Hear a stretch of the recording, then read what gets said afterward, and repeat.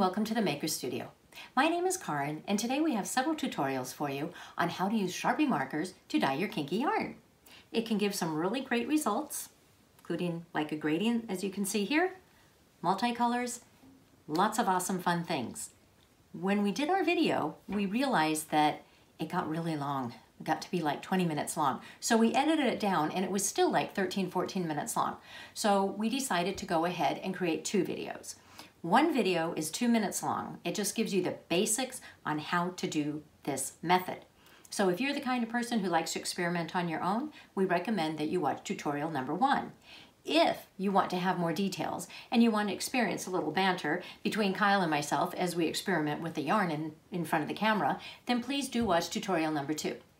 Right now, you are watching tutorial number 1, and if that's what you want, stay tuned.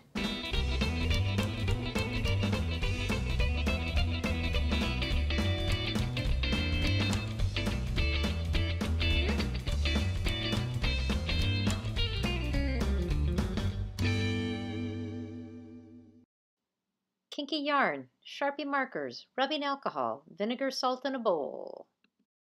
Do it together. So what we're going to do is take a color, and basically you're just going to draw on the yarn.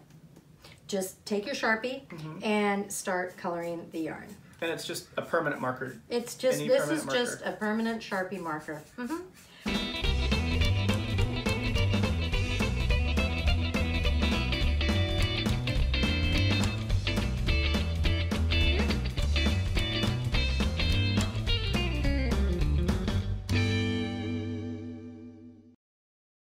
The second step is to disperse the colors using rubbing alcohol.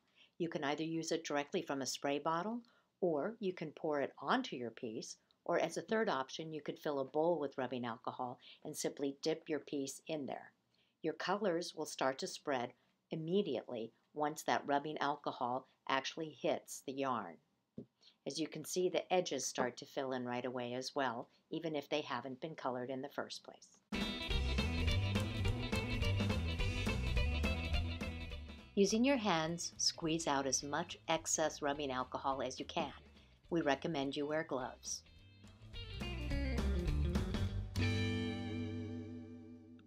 To set the color for a complete coil, add 1 cup of vinegar to 3 cups of water and a tablespoon of salt.